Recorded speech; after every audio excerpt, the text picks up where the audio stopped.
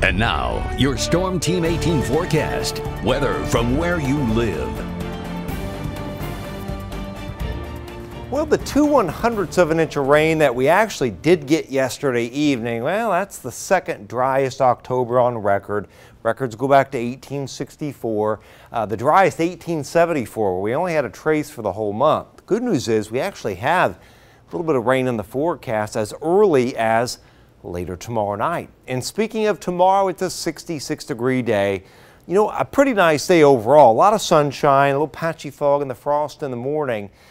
Some high mid-level clouds increasing later on in the day, but overall these are pretty nice fall temperatures, a little above normal. 65 at Fowler, mid-60s Flora, 63 Logansport, about 64, 65 at Galveston, and we'll be pushing 70 at Covington and Petersburg. Mind you, the normal highs for this time of year are about 57 to 63 now. Now tomorrow night's much warmer. Winds are out of the south. Lows only around 51, and late tomorrow night through Friday morning, at least some scattered showers and a couple thunder showers around, and then a clearing trend in the afternoon. But the wind cranks up from the west, then the northwest. So we'll probably hit our high at 69 around 2 or 3, then start to fall just a hair later on in the day. Mid-60s north, upper 60s to right around 70 as you go southward. All right, tonight it is clear and calm, and you can see where the high is right here. It almost looks like the wind barbs are going in a circle here, a clockwise circle. So calm, clear conditions over the area makes the temperature fall pretty quickly.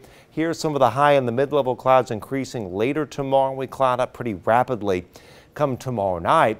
And then after 4 a.m., 3 a.m. roughly, some scattered showers come in, couple thunder showers. This is 8 o'clock in the morning Friday, and then they jet out of here by noon, and then you see the clearing trend afternoon and into the evening, and just a few clouds tomorrow night, followed by a beautiful bright Saturday. Now in terms of rainfall, you know, it's not like we're getting a big rain out of this late Thursday night, Friday morning.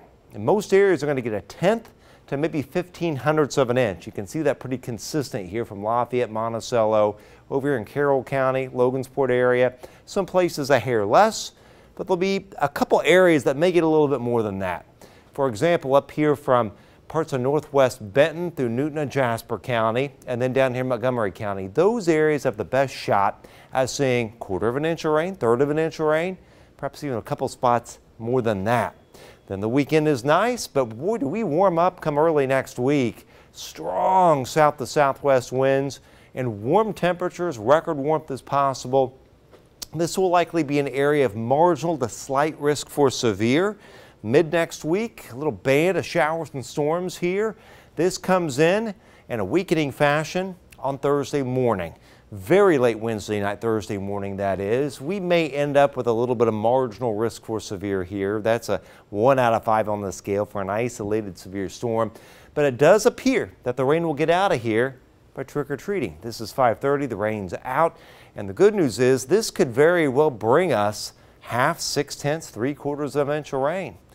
And before that, near record warmth, if not record warmth, but with still pretty high fire danger Tuesday and Wednesday. Winds howling out of the south and southwest. Again, gusting more than 35 miles an hour. We would tie the record Tuesday and break the record high on Wednesday. That record dating back to 1927. And mind you, our records for Greater Lafayette go back to 1864. 61 Saturday and Sunday. There's your 32 though, colder Sunday morning, but look at that warmth and the wind next week. Enjoy the fall color this weekend where it peaks, and also be peaking into next week because the pattern gets more active with a lot more wind. After any rainfall Thursday morning, perhaps some more rainfall and breezy conditions a week from this Saturday.